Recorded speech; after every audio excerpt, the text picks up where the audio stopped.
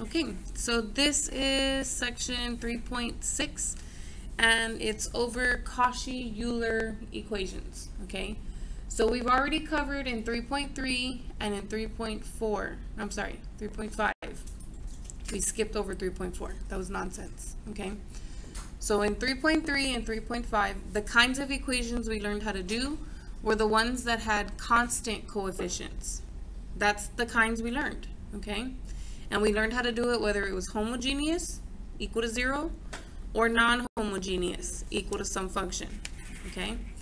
Now we're starting to open the door for things other than just constant coefficients, okay? And the next step besides constant coefficients is if you have a variable x, okay, where the exponents are of a certain manner. Eventually, we might, I don't even know that we do that in this class because this is not like the full-on DE, and I think y'all actually don't do it until DE2. But right now, your exponents have to match a particular pattern. Eventually, if you go further into DE, you can, it doesn't even matter what the exponent on x is, there's a technique to do that too, okay? But for now, the Cauchy-Euler equations are specific. Normally, we're just going to see this half, okay?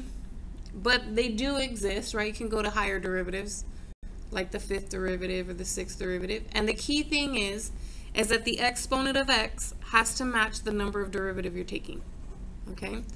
So now, remember, we're only going up to y double prime, right? So that means that the x squared for y double prime, x for y prime, and then just a constant for y, okay? So that's what a Cauchy-Euler equation is. It's just that the exponent has to match the prime, okay? If it doesn't, it may be possible for you to manipulate it so that it is so. And if that's the case, then go on ahead. But if not, then you'd have to have a whole nother technique. And we're not even going to get to those problems, so you won't see them, okay? Ours are either going to be in this form, or we're going to be able to manipulate it to make it into this form, okay? Now, the only thing difference is here you have homogeneous, right? And here you have non-homogeneous.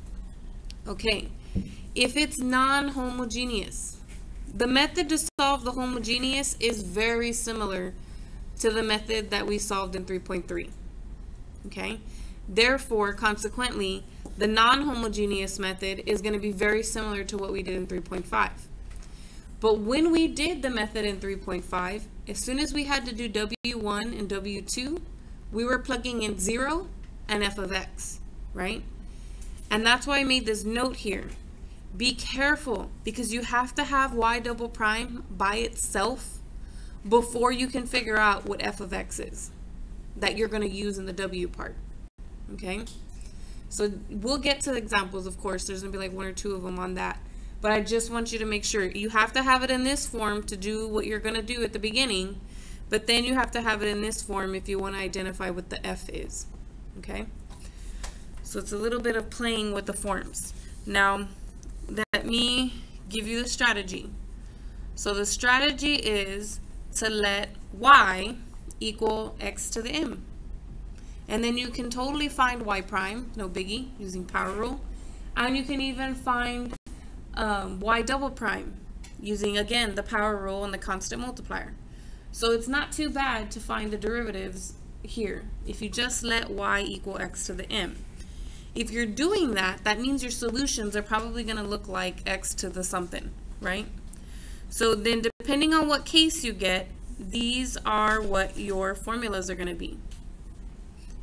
So for the Cauchy-Euler stuff, you have totally different formulas than you did for the constant coefficients, okay?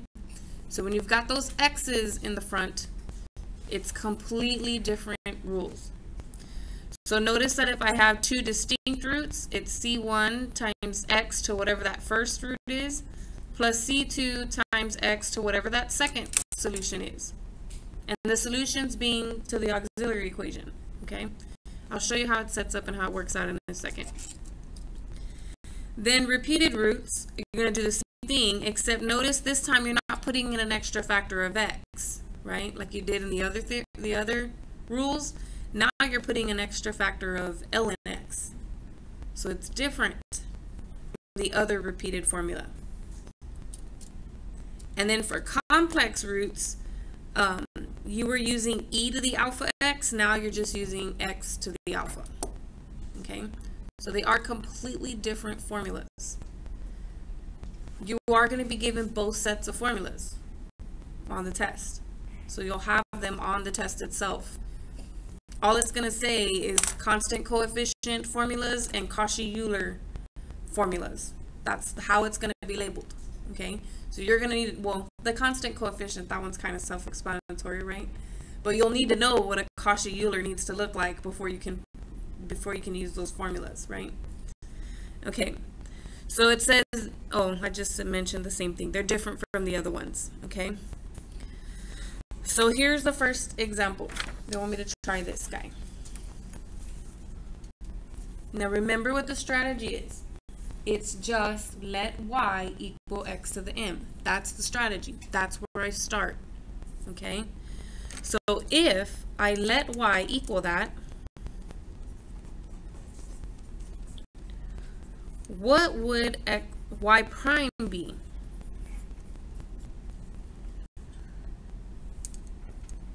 If I apply the power rule to taking derivatives, what will I get for y prime?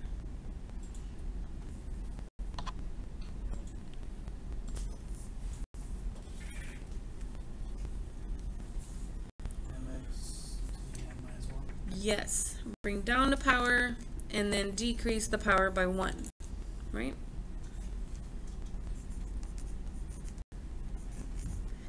And y double prime. You still have this constant multiplier, right? But what is the derivative of x to the m minus 1?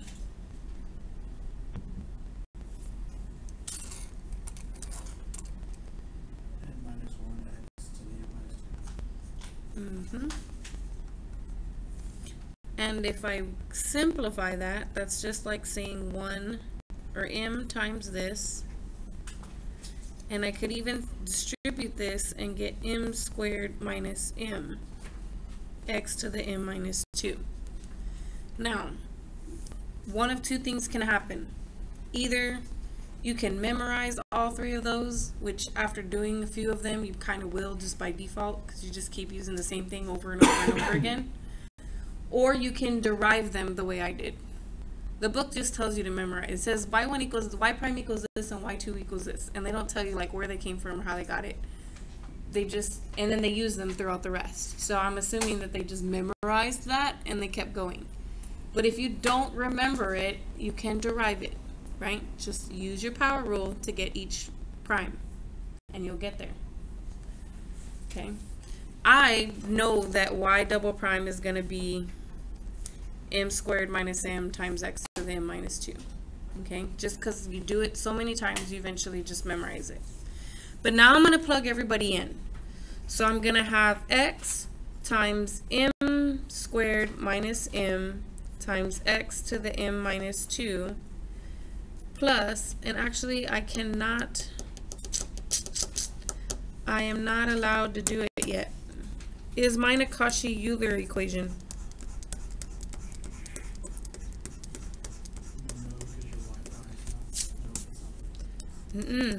My exponent on x is supposed to match the kind of prime I have. So that means this should be x squared before I can say this is a Cauchy-Euler and I can keep going, right? But if I multiply this whole thing by x, like every single term, right? It will become x squared y double prime plus x y prime equal to, what's 0 times x? Still 0, right? Is that a Cauchy-Euler equation? It is now. Now my exponent and my prime match. Here my exponent and my prime match as well, right? So now it's a Cauchy-Euler. And so this is what I should be plugging all these y primes and y double primes in, not the original, okay? So I should be saying x squared times m2 minus m x to the m minus 2 plus x times y prime, which is this guy, and then equal to 0. Now what happens if you're multiplying things with the same base? What do you do with their exponents? You add them. And so what's going to happen when you add 2 plus m minus 2?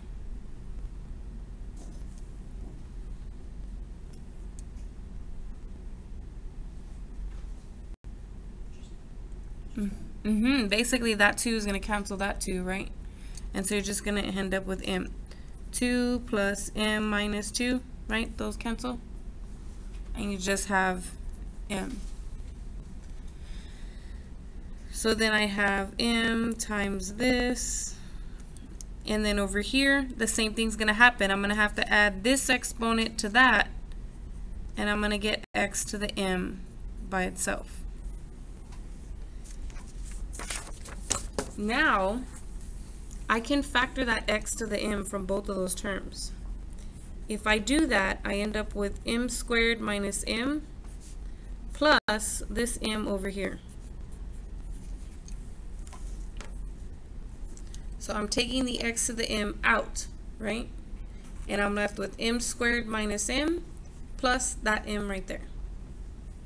Okay? And if I combine my like terms inside the brackets, I'm just going to have m squared, aren't I?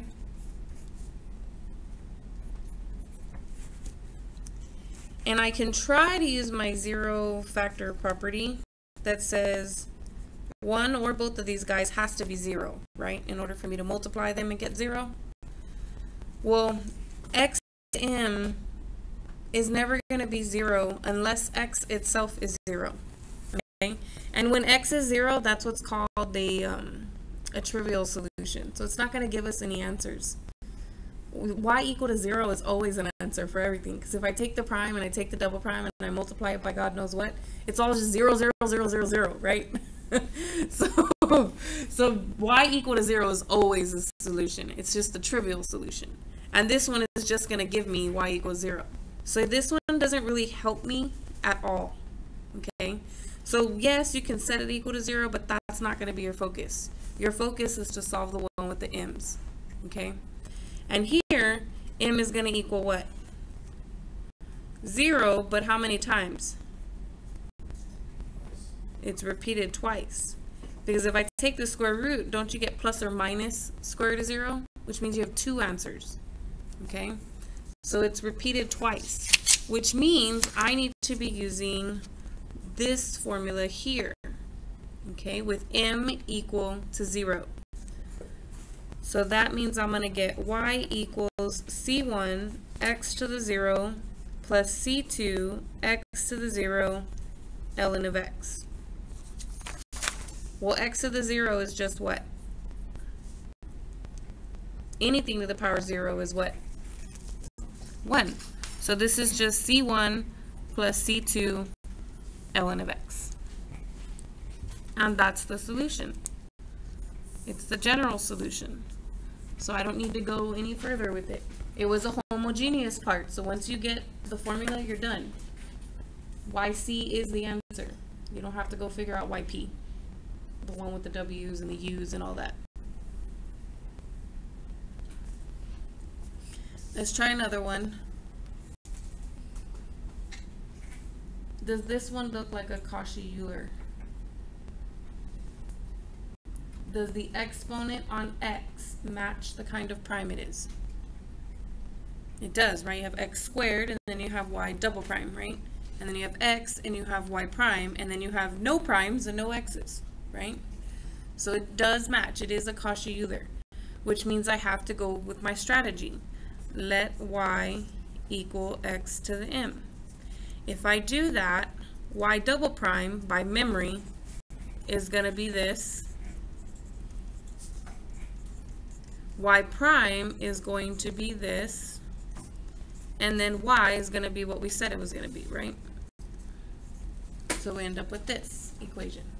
Still homogeneous. So once I figure out what m is and I give you the solution, I'm done. Okay, we don't have to go through that other process. But what happens when I multiply these guys together? What do you got?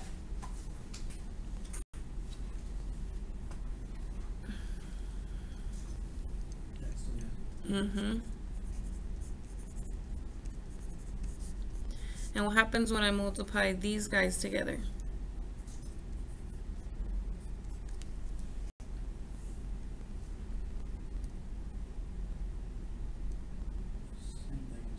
And the other one already has an x to the m, right? So we're going to do the same thing again. Factor out an x to the m. But this time I end up with m squared minus m plus 5m plus 3. Everything without the x to the m, right? And we already said, yes, we could set this equal to 0, but the only time that that's going to equal 0 is if x equals 0.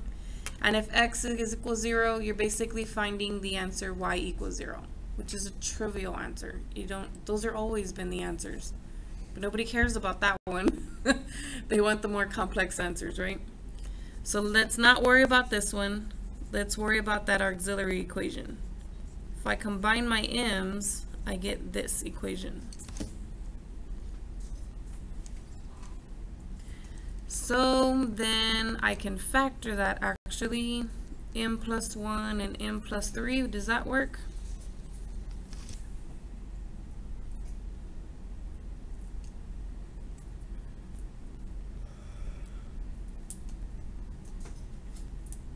Yeah, I think so. So if I get my m's, what are my m's then?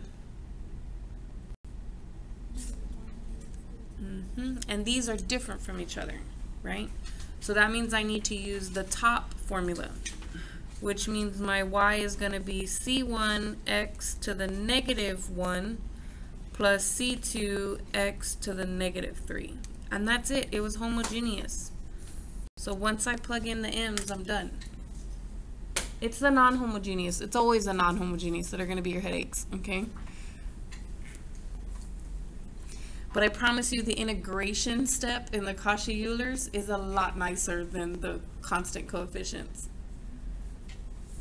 Because the constant coefficients, this part has a bunch of e's in it, doesn't it? And so that's what makes it complicated. But here I'm just have x's with powers. That's nice. I can integrate those. Not a big deal. Okay. So let's go see, I don't know what the next one looks like. I picked them, but more homogeneous. Probably to hit all the other formulas. Okay, so is this one set up for the Cauchy-Euler, for the strategy? Is it good to go? We got x squared, double prime. X, prime, no x, no primes, right? So it's good. So I'm just going to start, I'm not even going to say let y equal x to the m. I'm just going to start plugging everything in, okay? So 25x squared times m squared minus m x to the m minus 2. All of this for y double prime. Plus 25x m x to the m minus 1. This for y prime. And then x to the m for y. I mean, and you could do the next step. I kind of skip it most times. I just do. Because I already know that these two are going to be x to the m. And these two are going to be x to the m. And that's already got an x to the m, right? So I just factor the x to the m right away. But what am I left with? I'm left with 25 times m squared minus m plus 25 times that m plus what? 1. Good. So then let's see what we end up with inside these big brackets. We end up with 25m squared minus 25m plus 25m plus 1. That's not really going to give me any solutions. These guys are going to cancel. And I get this. Now, I could do the quadratic formula. I could try to factor it. I don't know that y'all know how to factor things with imaginaries. So the only thing else I can do to get those imaginaries is to just use the square root property. So a minus 1, then divide by 25, Then take the square root, so we get plus or minus, and the negative inside the square root is what's going to become the I. And the square root of 1 is 1, and the square root of 25 is 5. So what you end up with here is plus or minus 1/5 I. Okay? And if that's the case, what is alpha? Because when I get i's, that's complex root, right? And my formula, if you look at it real quick, doesn't have i's in it. It just has alphas and betas. So I need to know what alpha is. What is alpha for this particular problem? 1/5. Nope. Nope. It's the real part, but isn't the real part missing? If it's missing, what do I use? 0. And then the beta is the coefficient of I. No sign, because you can't put both, right? So it's just the 1/5. Okay? But alpha is supposed to be the real part of that complex number. And then the beta is supposed to be the imaginary part. Okay? And since I'm missing the real part, normally the real part is in front of the plus or minus. Because I'm missing it, we have to use 0. So when I go to use my formula, my answers are going to be x to the alpha, C1 cosine of beta ln x plus C2 sine of beta ln x. And cosine, or I'm sorry, I don't know why I said cosine. X to the 0 is 1, so really I don't even need that coefficient outside the bracket.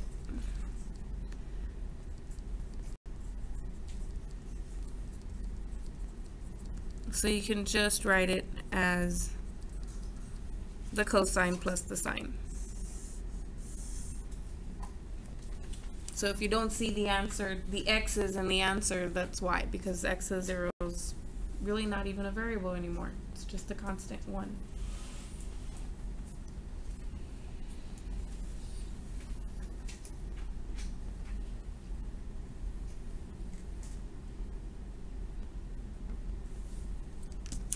Okay, we're gonna go into the next one. When do I hit okay, there we go. How many non-homogeneuses do I have? I have only one non-homogeneous. Nice. Let me see how many are in the homework.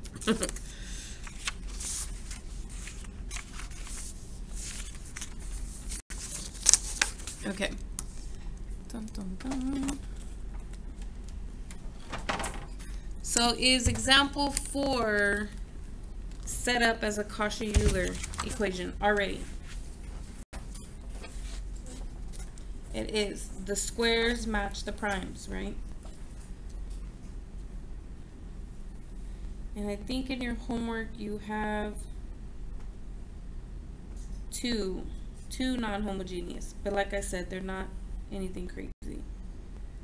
And then everything else is homogeneous. Everything else is homogeneous. So I only have 2 examples, 2 problems in the homework that are non-homogeneous. So let's see, I'm going to plug everything in. I got x squared, m squared minus m, x to the m minus 2, 8x, m, x to the m minus 1, 6x to the m equal to 0. If I factor out the x to the m's, even hidden ones, I'm going to get x to the m times m squared minus m plus 8m plus 6. Then I can set each one equal to 0, but really all you're concerned about is this part, right?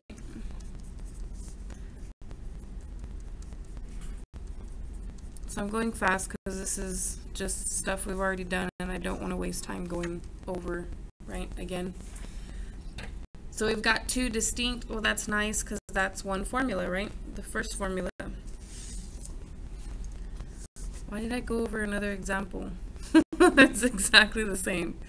So we get y equals c1 x to the negative 1 plus c2 x to the negative 6. And that's it. That's all for that one. That one was like super fast. Eventually you get fast, right? The beginning, they take longer. You gotta explain and everything. But that's how fast, like if this were a problem on the test, that's how fast it should be done, right?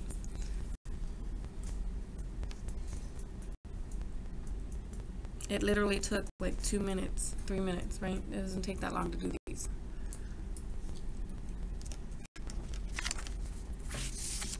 Okay. This one, now we're getting there.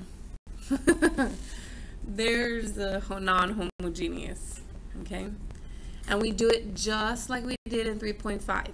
We pretend that it's homogeneous, and we figure out this answer, but then this is only half of it, right? That's only YC, and we have to use this part, and we have to use this part to figure out YP, okay? So let's go ahead and go through all of that process. So the fast part we can do. It's already set up. My exponent matches my prime. Exponent matches my prime. No x's, no primes. So if I go in and I plug everything in the way I'm supposed to,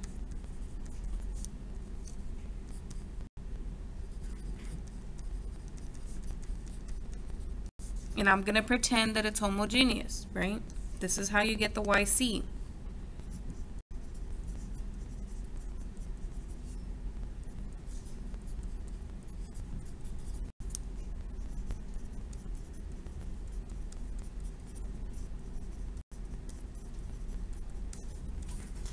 So I get m equal to 1, but repeated, okay, twice.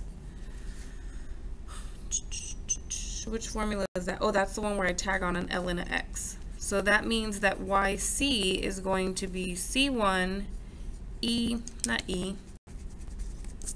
X to the power 1, or just X, plus C2 X to the power 1 ln of X. Now I didn't write my power ones, right, but they're there.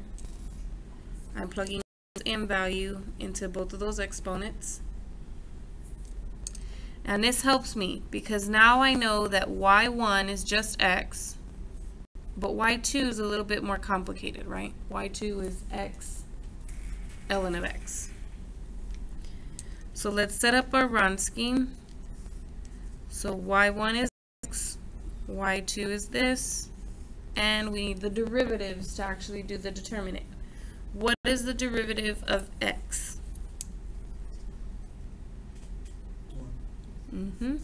And then this is a product. So you have to do the product rule. So the first times the derivative of the second plus the second times the derivative of the first, which I'm going to clean that up. It's going to be 1 plus ln of x. Right? Won't the x's cancel? And you'll just have 1. And when you multiply anything times 1, it's the same thing. So I'm not going to use this version. I'm going to use the cleaned up version, okay, when I do the determinant. So we have x times this, guys, which means I have to distribute the x.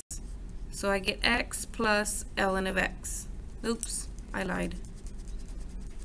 I get x plus x ln of x, right, when you distribute the x, minus when I multiply these guys, x ln of x. So what do you know? All the weird stuff goes away and you just have x, right? I told you these are not they're not that bad. They look crazy, but they're not that bad. Okay, W1. So column 1 is going to get replaced with the 0 and the f of x. So this is important because this is where that little side note that I had mentioned comes into play. This is not ready for me to pick out f of x. In the definition of a Cauchy-Euler equation, it called this g of x. In order for me to make it an f of x, there should be nothing in front of y double prime. So how do I get rid of this then? I would have to divide every single term by the x squared, right? And then it would go away from the y prime. But if I did that, it would become, this would go away. Basically, I'm doing this.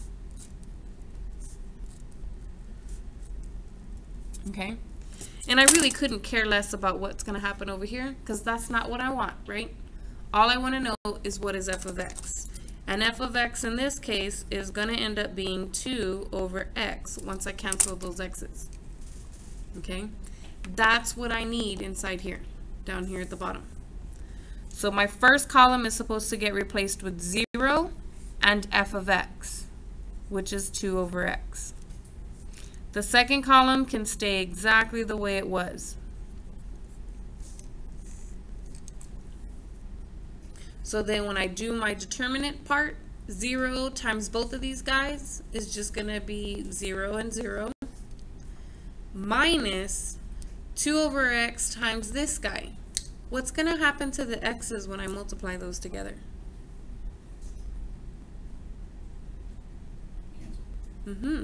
So I'm just going to end up with 2 and then the ln of x, which means all I have here is negative 2 ln of x.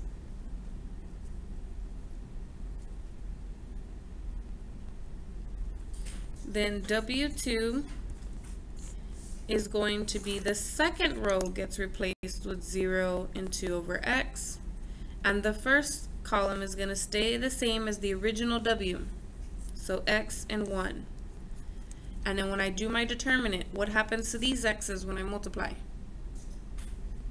Same thing, right? They cancel, so I end up with 2 minus, when I multiply those, I get 0, so I end up with just 2 here. So when I go to set them up, u1 is going to be negative 2 ln of x over x, and u2 is going to be 2 over x.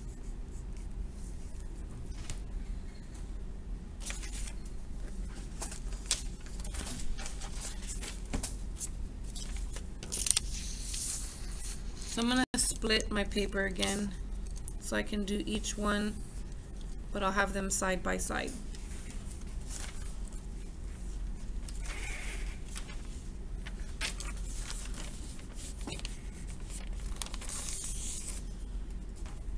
Now, this one you may not have ever seen before, but you can use u substitution.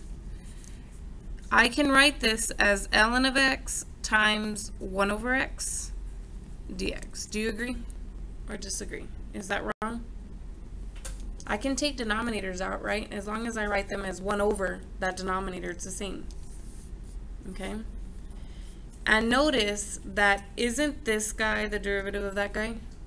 So if I wanted, I could say, we'll use z like Jonathan said. So let z equal ln of x, then dz would be 1 over x dx. And I have all of those pieces there. So I end up with negative 2 z dz. And now it's just the power rule. So I get z squared over 2, which means negative z squared, because the 2's will cancel. And then go back and plug in what z was.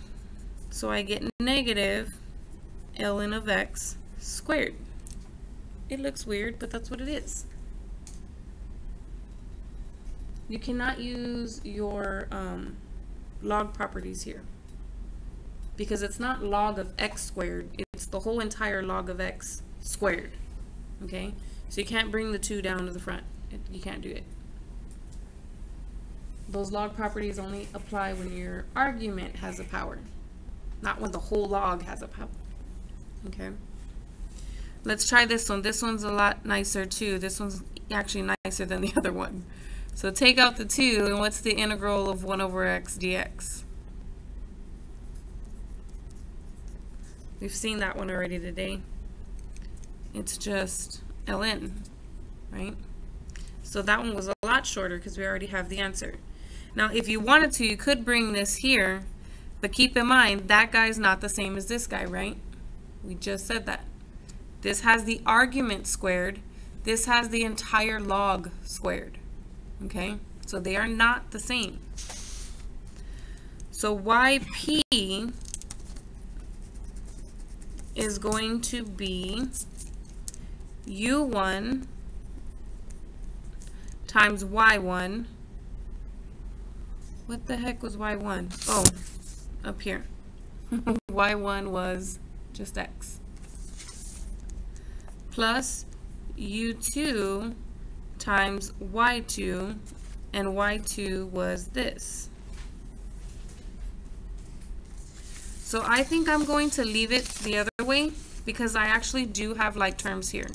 So instead of writing ln of x squared, I'm going to leave it the way it was as 2 ln x. Because then don't you notice you have an ln of x times another ln of x, and that's the ln of x squared, right? And that would help me to have a like term. So here I'm going to have 2x and then ln of x squared. And so the ln of x squared matches and the x matches, right? So they are completely like terms. So how many do I end up with if I have -1 of these things and then a +2 of these things? A +1 of those things. So I just have x ln of x squared. So that's YP. And then if I want the entire answer, I have to do YC plus YP, which means the whole answer is C1x plus C2x ln of x, and then plus what I just got right now. And are these like terms? Any of those like terms? If they are, you only have to write the C, right? You don't have to write the other term. But this has a square and that one doesn't, right? So these two are not like terms. So you can't put them together. This is your final answer. Okay? So the integrating part is not as bad as the constant coefficient stuff. But just remembering the whole process is going to be the challenge, okay? Remembering the W and the W1, the W2, and then how to get U1 and how to get U2. And then to remember to go multiply them by Y1 and Y2, right? Those are the things that you're going to have to memorize. And I always tell people there's nothing wrong with the memory dump. So sometimes as the teacher's handing out the test, I'm like going over my stuff trying to memorize it, and then as soon as they give me the test, I just like write it all down so that way you can have it there and you don't have to worry about it. And I literally take it to the last second, like, okay, give me my test. And then I start scribbling it. Okay, so let's see, we have one more. What's different about this guy?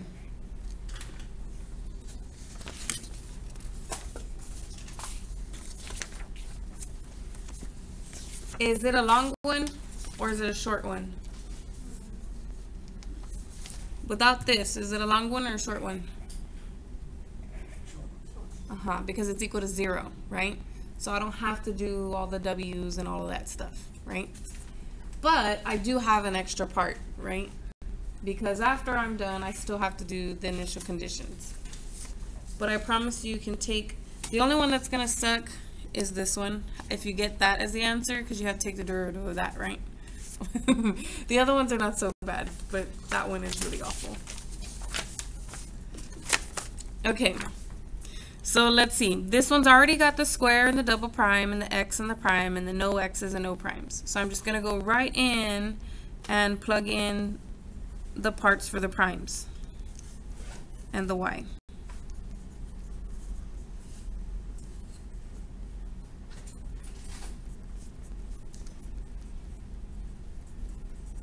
And then I'm going to take all the x of the m's out, even the hidden ones, and I get m squared minus m minus 3m plus 4. And so I'm not going to worry about setting that one equal to 0, right? It just gives me the trivial solution, y equals 0. Nobody cares about that answer that we know is the answer for everything. We just want to know about this one. So I think I can do this one positive and negative. Okay, good. So I get m equals 2 but repeated, right?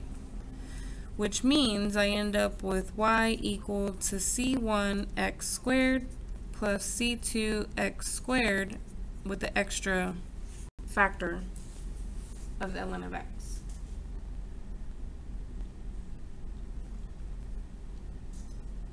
Now the rest of it's just your college algebra stuff, right? Well, you have to use a little bit of calculus, right? Because in order for me to plug these numbers in, I have to have y prime, don't I? So use a little bit of calculus first, and then you can use your algebra, right? So y prime, here it's nice, it's 2c1 x to the 1. Here, not so nice. I have to do the product rule. So the first times the derivative of the second plus the second times the derivative of the first. So I actually end up with 2c1x plus c2x, because one of these guys cancels, plus 2c2x ln of x. When I multiply that and I distribute the c2 over there. So now we can do our system. So I should be getting 5 for y when I plug in 1 for x.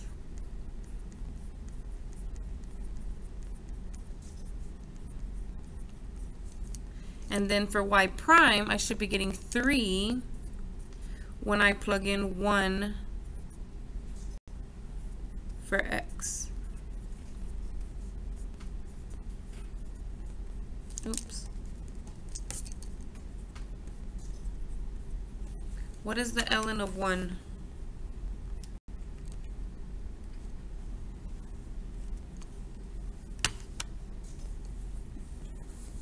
It's just 0. So that means that this whole entire term is 0, right? Because I'm multiplying by 0. That also means that this whole entire term is going to be 0, because it's a bunch of stuff multiplied by 0. So really, I'm only solving this system. If I clean it up with all the multiplication and then the ln of 1's going to 0, that's what I end up with. And I don't need to use elimination method because the top equation already has somebody eliminated, right? So you just take that and go plug it in and figure out what C2 is.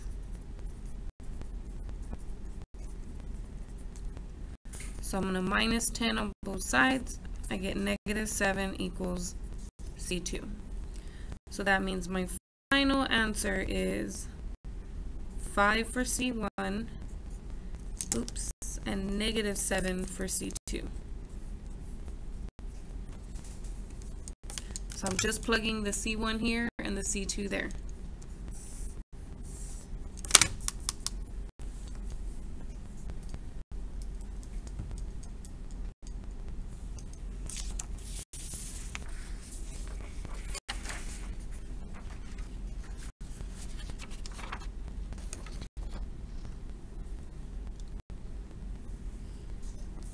And you need homework, right? I feel like I don't want homework, but you need it. So you can practice these things. So 1, 2, 4, 5, 7, 8. These are going to be all of your 2, 3, 4, 5, 6. That should be good.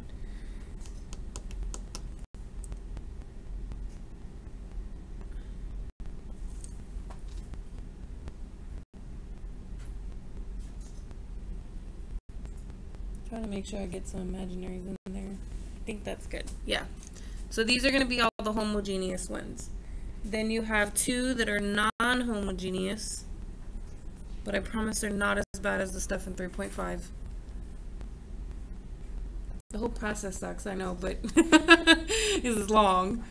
But when you get to the integrating part, it's not as complicated. Okay? That's what I mean by they're not as bad.